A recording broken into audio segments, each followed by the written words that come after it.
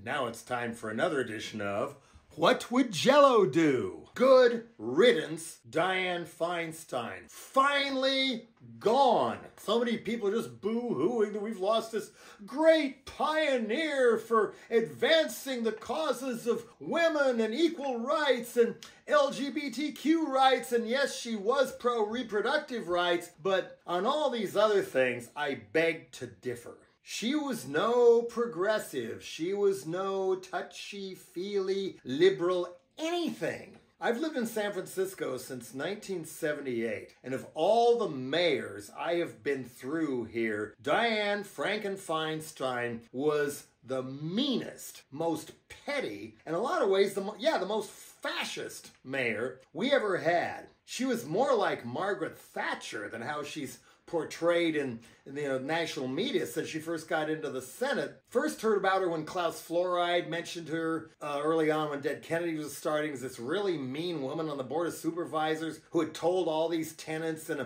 some apartment building she owned kind of downtown that if they all voted for Proposition 13 that gutted the tax base, gutted the schools, the infamous Proposition 13, she'd give them some kind of a break on their rent. And of course, instead, right afterwards, she raised it. Later on, in what might have been the same building, the Carlton Hotel, a lot of elderly and fixed income tenants, she shut all the heat off, trying to get them all to leave so she could convert the apartments one by one into condos. And she was mayor by then. So having heard just this about Feinstein, imagine my horror a few months later when that ex-cop, Dan White, slipped in the one window he knew would be unlocked to avoid the medical detector, and he walked on down the hall, blew away Mayor George Moscone, who was a genuine reformer after the reign of terror of Joseph Alioto, and down the hall he went and blew away Harvey Milk as well. And to my horror, who becomes acting mayor but Diane Feinstein? Then it was time to vote on a full mayor, an appointed mayor, not just an acting mayor, and she apparently promised her leading rival on the board, Quentin Kopp, he helped vote to make her acting mayor, she wouldn't run for a real term, clearing the way for him. She had run for mayor twice before and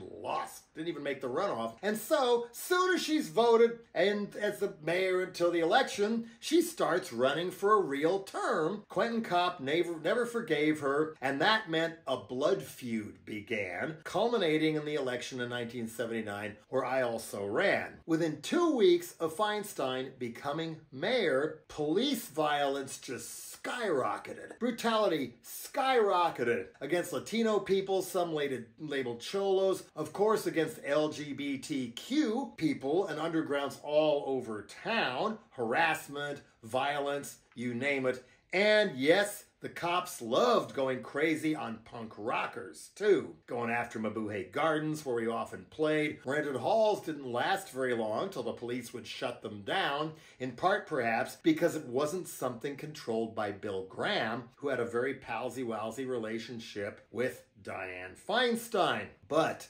it gets worse. 1981, San Francisco wins the Super Bowl. People are celebrating all over town. They'd never won anything like that before. There's people celebrating in the street, Broadway in Columbus, down Market Street, Market and Castro. What do Feinstein's cops do but wait for a signal, and then they just went in and beat the crap out of people.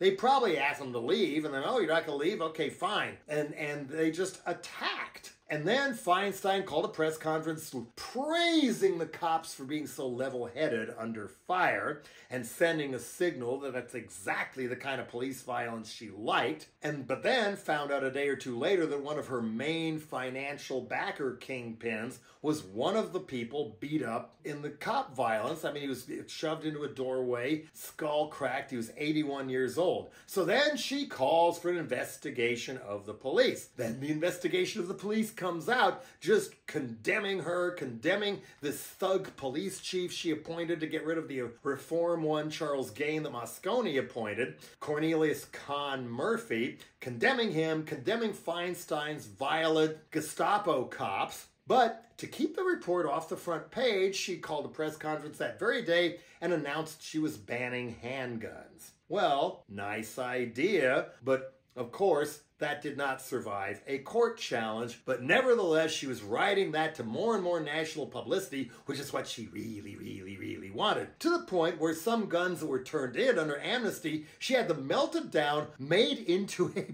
big cross, and gave it to the Pope at the Vatican, also with cameras in tow, to make her even more famous among America's mayors, just in time to land the Democratic Convention in 1984 to nominate Walter Mondale to run against Reagan. And she makes this, yes, someday I would like to be the first woman president. Hint, hint, Fritz Mondale, I want to be your vice president, and so do a lot of my rich friends. Instead, to avoid her, he picks Geraldine Ferraro as Feinstein's cops are running crazy all over town again. Union Square, other places. The picture of Michelle shocked on her debut album where the cops, these are the clubbers, arm around her neck and she's screaming and everything. That's San Francisco's finest doing what they like to do best. Feinstein would not hear of trying to rein them in. She loved this stuff. She even had a police radio in her limo where she could relax by listening to police radio instead of music or news as she was traveling in her limo. One of the Board of Supervisors, Richard Hongisto, who was a sheriff earlier and a police chief later, even labeled her a cop groupie. And a cop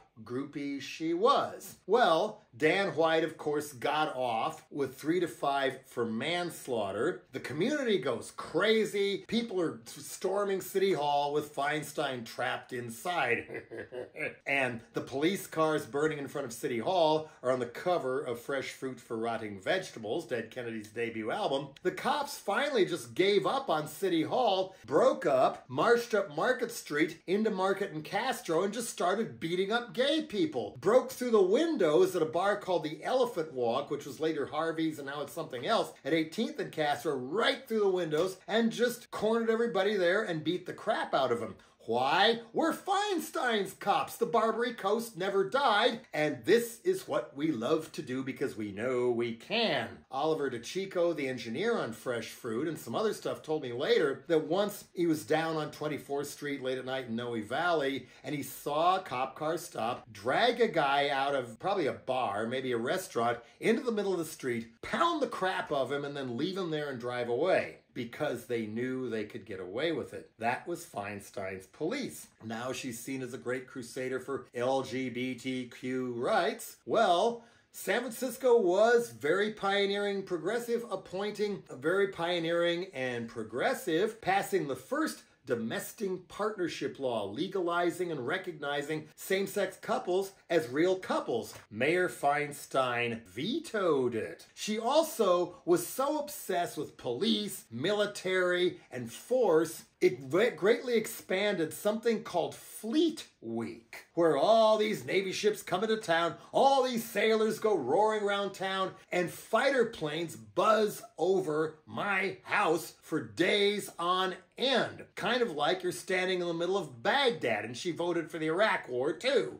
And this stuff, like when it first started, sure enough, there were all these drunk sailors who'd be roaming up and down Broadway in North Beach, where Mabuhay Gardens and the on Broadway above it was. Every once in a while, they'd come on in, drunk out of their minds, not understand what punk was all about, and just start slugging punk rockers. Thank you, Diane. Yes, they're out raiding Broadway right below when he played the show above Mabuhay Gardens on the second floor, which was the last day of the On Broadway video DVD. That's the best known live Dead Kennedy stuff you can get out there. And she didn't stop there. There's been, from time to time, there's been questions, why do the punks hate Mayor Feinstein so much? NPR, KQED did something like that in 2015. And then they interviewed me again about Feinstein after she died, and I just couldn't hold back. It wasn't just the violence. She was virulently against any kind of rent control. After all, she was a slumlord. I ran against her in 1979. and kind of on a dare, and it turned out to be lots of cool, really cool prank. One of my favorite ones I ever did. Some of those things I had in there were aimed directly at her, and I think they were very practical, like making police run for elective office every 4 years, voted on by the districts they patrol. They'd have to live in the hood too in order to get elected. People like George Floyd and Oscar Grant and so many others might very well still be alive if that was the law. And then Feinstein, of course, totally into her law and order shtick and everything. I'm going to clean up San Francisco. We're going to get this city straight. I don't want San Francisco to become Kook City, which is her way of doing this to LGBTQ people, to minorities, and of course artists and punk rockers. Let's not forget the hippies were still there, some of them too. She hated everybody. She wanted just, some sterile little city and stuff where people could make money. She said she was going to clean up Market Street. And she meant the Tenderloin, which is still a ghetto today and was long before Feinstein was mayor. I thought, wait a minute. What's at the other end of Market Street? That's what needs cleaning up, Diane. That's where Bank of America headquarters was.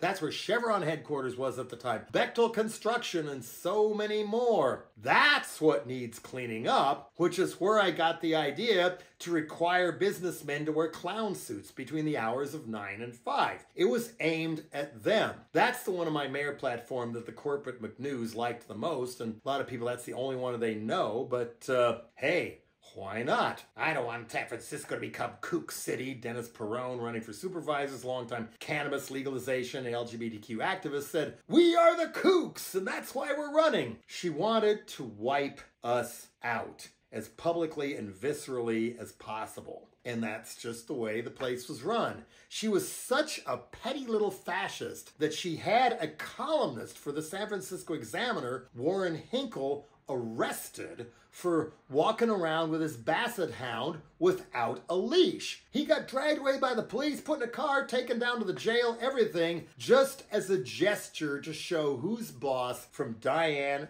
Feinstein. During that mayor campaign, I successfully avoided her except for one all-candidates meeting at a radio station. And finally, she walks in and just dressed in tight black suit like a gun mall and just couldn't contain what a dragon lady she was. Even going up to people she knew, like Quentin Kopp, saying, oh, hello, it's so nice to see you. Just couldn't contain the venom and made no attempt to. That was the point. Maybe she didn't know any better. Another person running in that race was a guy named Joe Hughes, who either grew up with or knew a lot about Feinstein's childhood and teenagerhood. Yes, she was born into privilege, a surgeon and a former model, and even when she was a teenager, according to Hughes, instead of going out on dates or this, that, and the other, they would cart her, at least have the help do it, to Board of Supervisors meetings so young Diane would take notes about what she was going to do later. Maybe that's why she thought she was so entitled to become the first woman president. Hint, hint to Mondale.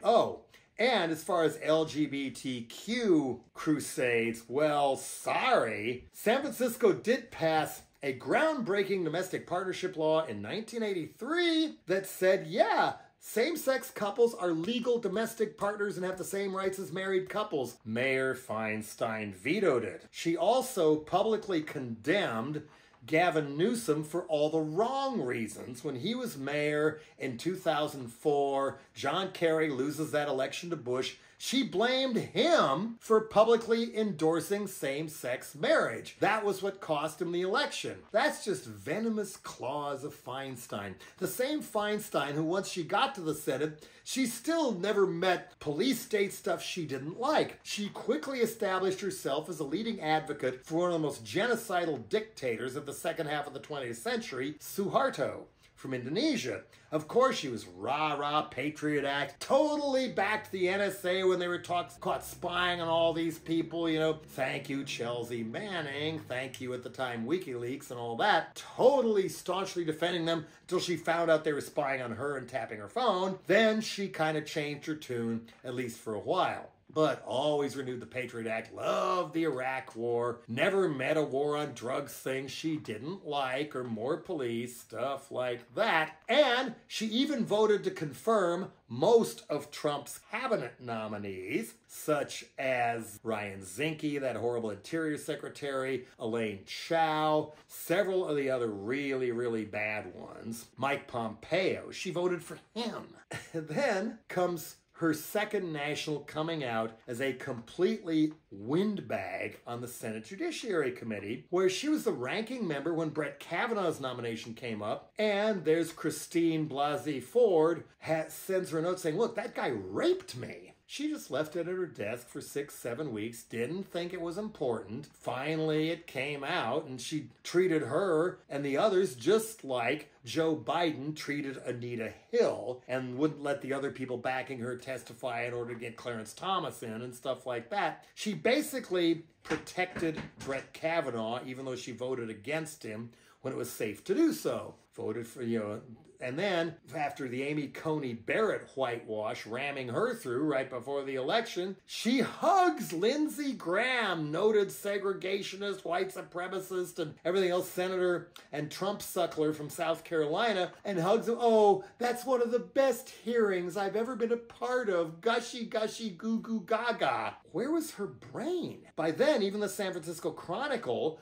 who helped build her, and she never did anything wrong in that paper, well, the leading editorial one Sunday was for her to please step down and resign because she wasn't capable of doing her job anymore. Her own staff was complaining that she didn't always know what was going on, didn't remember who she was talking to, what they were talking about, things like that. It gets even more glaring when she finally came back from the shingles episode, and she looked like that grandmother that an Italian guy at a black metal band dug up out of her grave and propped her up against the gravestone, and that was the cover of the debut album of Mortuary Drape. And that's what Feinstein kind of came across like. The Italian guys, as Wesley would put it, were arrested and taken to jail. Diane, of course, was still so addicted to and obsessed with power, she didn't retire and ran for yet another term when she was 85 years old already, and the spineless, corrupt, cigar-chomping California Democratic Party bigwigs said, great, run for another term, no problem. That's bad on them, folks, because of course